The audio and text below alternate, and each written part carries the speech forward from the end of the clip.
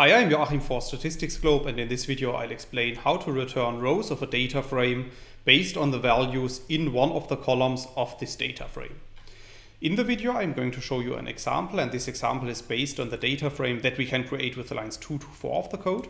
So if you run these lines of code, you can see at the top right of RStudio that a new data frame object appears, which is called data. And we can print this data frame to the RStudio console by running line 5 of the code.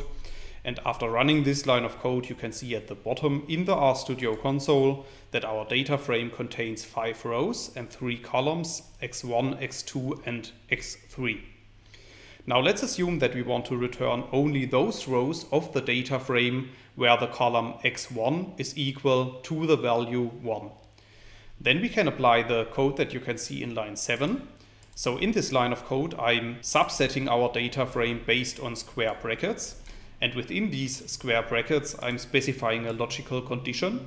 So in this case, I'm specifying that I want to return only those rows where the column x1 is equal to the value 1. And then after this logical condition, I also need to specify a comma to tell R that I want to extract rows of our data frame. And then I'm closing the square brackets at the end of the line. Then I'm storing the output of this in a new data frame object, which is called data new.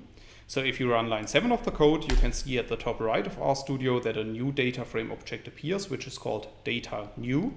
And we can print this new data frame to the RStudio console by running line 8 of the code.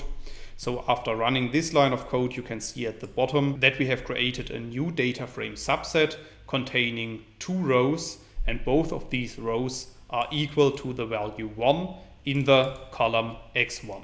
So in this tutorial I have explained how to subset a data frame based on the values in a column of this data frame. However, in case you want to learn more on this topic, you could check out my homepage statisticsglobe.com, because on the homepage I have recently published a tutorial in which I'm explaining the content of this video in some more detail, and I will put a link to this tutorial into the description of the video. Furthermore, if you have liked the video, I would be very happy if you leave me some positive feedback in the comments. And make sure to subscribe to my YouTube channel to get notifications in future when I'm releasing new videos to the channel. That's it for this video. Thanks a lot. See you next time. Bye bye.